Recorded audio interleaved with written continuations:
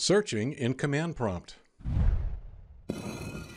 There are some things that you can do that I actually find easier in the command line.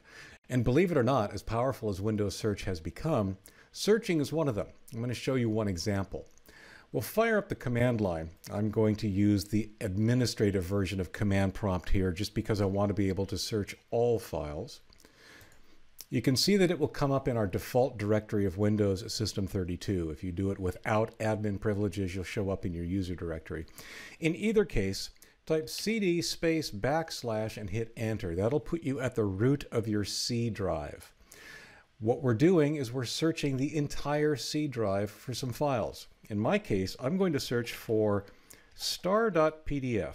That means any file that ends with a .pdf extension is what I'm looking for. And I'm going to add the /s parameter to the dir command. The dir command is the directory listing command. It's what shows you what's in a folder in the command line. /s means search all subdirectories.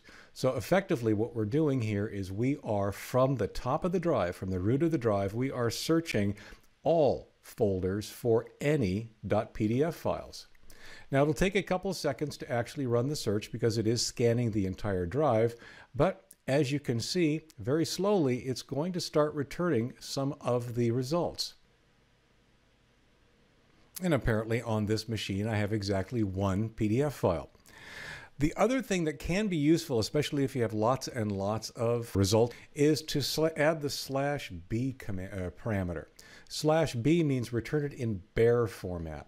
What that means is rather than showing you a separate folder and the file and its size and all that kind of stuff, as you can see, all it's going to report is the bare full path to the file. Like I said, if you've got lots of search results coming out of this command, it's a convenient way to just get a list of the location of all the files that you can then save to a file, process, do other things with. But that's searching in the command line. It can be very, very powerful, and at times I find it much more convenient than the GUI search built into Windows. Hope you find that useful. I'm Leo Notenboom. This is askleo.com.